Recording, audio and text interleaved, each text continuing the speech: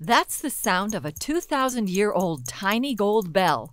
And the man that was walking with that bell on his coat, everyone was here when he coming, it's a small noise, it's not a big noise, just to give some respect to this man.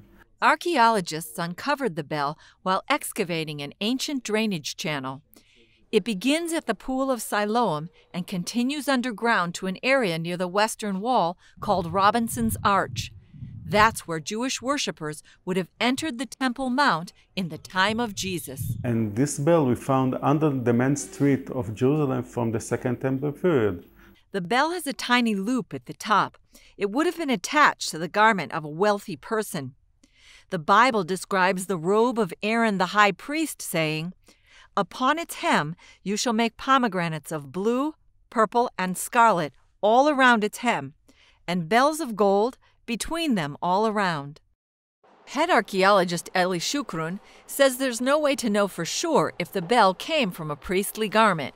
It could be anyone, but I think with the high position in Jerusalem from the Second Temple period. He believes the bell fell off the man's garment and into the drainage channel. After 2,000 years, we were walking very hard in the tunnels of Jerusalem. And after 2,000 years, we found that bell in the tunnel. Archaeologists hope to open the channel tunnel to the public later this summer.